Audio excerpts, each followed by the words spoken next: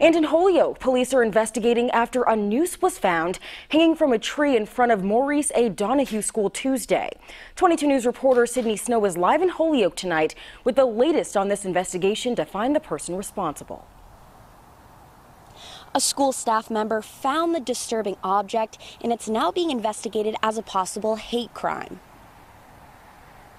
To see a symbol of that here in the city is incredibly disturbing. A disturbing object was seen hanging in a tree in front of the Maurice A. Donahue School in Holyoke on Monday.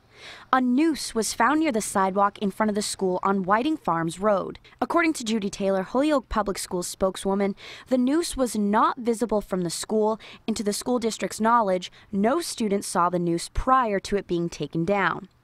The Holyoke Police Department was immediately notified and the noose was taken into evidence. The Holyoke Police Department and the District Attorney's Office are investigating. They're using surveillance video from all over the city to try and find out who is responsible. We're obviously committed to investigating this incident as much as we possibly can, get to the bottom of this, find out who did this, and just, send the message that hate has no place here in the city of Holyoke.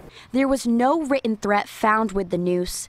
However, the school department said the object is often seen as a symbol of violent racial hatred directed at African Americans.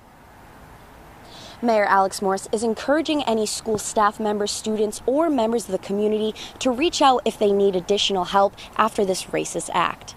Live in Holyoke, Sydney Snow, 22 News.